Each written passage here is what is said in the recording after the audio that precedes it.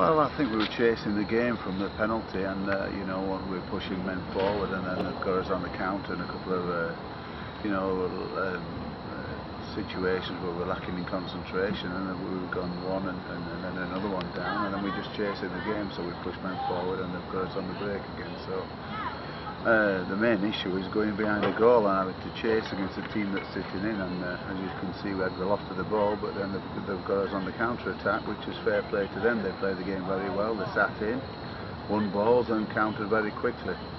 So give a lot of credit to Vermont. And Coach, 18 shots in this game, but only one finding the back of the net. What does your offense need to do differently? Yeah, I mean, if you're getting the shots, you hope you get the goals, don't you? But sometimes it's a funny game, soccer, isn't it? Sometimes you can have all the shots in the world and lose 1-0. But again, we've gone 1-0 down. We haven't finished our chances. We've had 4 or 5 shots in the first half and could have got a goal or 2. But you know, that's soccer. That's how it goes. And I'm just disappointed in our concentration to stop the counter-attack. That's what's killed us tonight.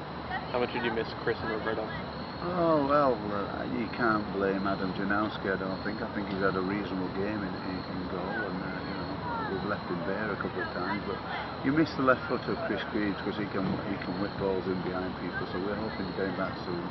But essentially, you know, I'm not looking at any 2 players. We've got to look at the whole squad, to be honest. Is there anything specifically for the last 2 games, the 2 losses after starting the season undefeated? Oh yeah, well, it's hard emotionally. We've got to pick ourselves up. But again, against JMU, we deservedly lost. I thought against a stronger, better team. Today, we've lost against a counter-attacking team that's played a very good game plan and done well against us. So we've got to look at ourselves. And you know, against BU's now a very, very good team. They've got a strong RPI, strong strength of schedule, and that's going to be a cracking game too. So hopefully we can put our game plan into better action and we can do a better job next game. Was the team pressing the last 20-25 minutes?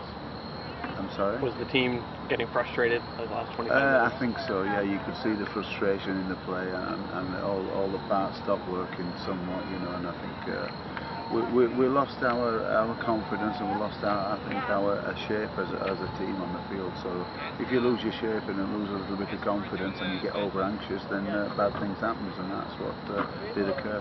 What positives do you take away? I cannot think of any at the moment. I think you know, hopefully it's a learning experience. You've got to look at this game and learn and move forward from it. And moving forward to Boston, now in this game you really controlled possession for most of the first half and then in a lot of part of the second half. What do you take with you to Boston, or tell your team just moving forward to that game? Yeah, I think we've got to understand that if we've got possession a lot of the ball, it's still a dangerous situation if we commit numbers forward wrongly. And, you know, some of the times our numbers weren't right and we left ourselves bare at the back, and so we were searching for the game, but that searching for the game has caused us 1 or 2 goals. So again, hopefully we can learn from that.